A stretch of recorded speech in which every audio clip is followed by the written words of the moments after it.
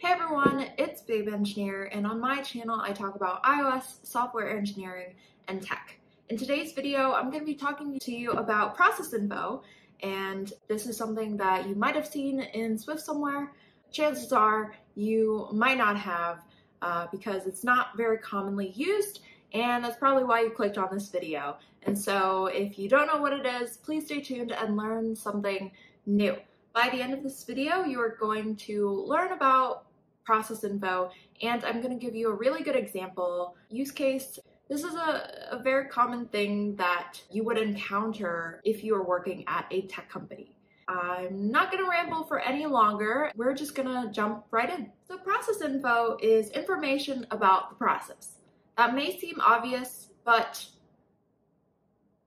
what is a process? To understand ProcessInfo, you want to learn a little bit about process. A process in an OS is also known as a program or an application. So in this case, we're going to be talking about your iOS application. The cool thing about this is that you can set values to objects that are on the ProcessInfo, such as the environment variable or the arguments variable. So ProcessInfo has some variables on this object called arguments and environment.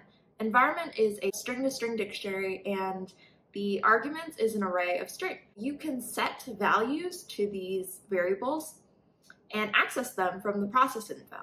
I'm going to stop explaining further here so that we can jump into an example and see exactly what I'm talking about.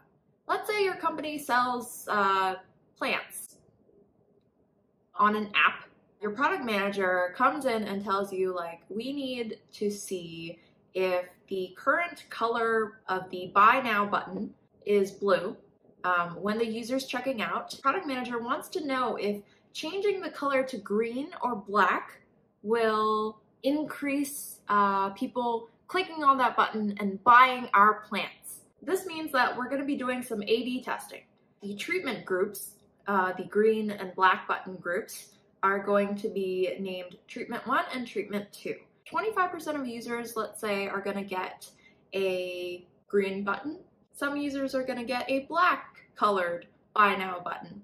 50% of the current users are going to stay blue, and that is our control group.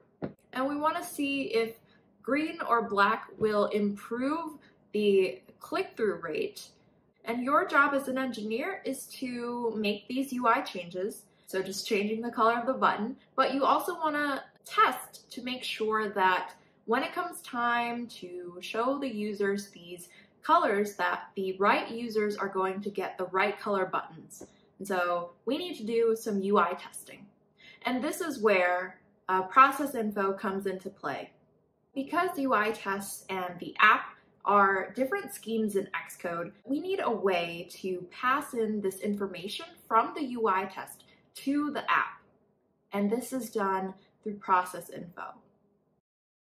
Here I created our plant app called ProcessInfo, and for the purposes of this video, I didn't create an entire plant shopping app and only created the checkout page for buying plants to make it as easy as possible to understand this topic I'm talking about. Now I'm going to show you my UI test.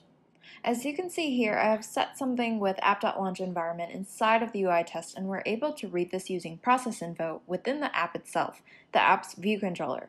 You can see here that I set the logic to change the background color of the button using what we got from ProcessInfo. As I was making this video, I came into an issue where we cannot actually UI test the color of the button. We'd have to use a unit test to check the logic to see if our button is the correct color, so we can use Snapshot Testing to check if we're passing in the right color, or we can work around this by creating an object called experiments and updating its values based on what's being passed into the ProcessInfo, and then checking the logic there. But for the purposes of this video, I just wanted to show you how you would be able to use ProcessInfo in your own development. The app Buy Now button will always be blue unless we pass in the treatment name. And of course we can pass treatment name to the app and change its color to green or black, but when it comes to UI testing is completely different. It has a different scheme from the app, right? In order for the UI test to tell which treatment it's being given so that it'll show and test the correct UI, we need to pass in something into the launch environment or launch arguments so that the app will be able to read this information and show us the correct UI. Thank you so much for watching. Let me know when you have encountered ProcessInfo or if you've ever used it before and how you used it. I'd love to know. I'll see you all in the next video. Bye!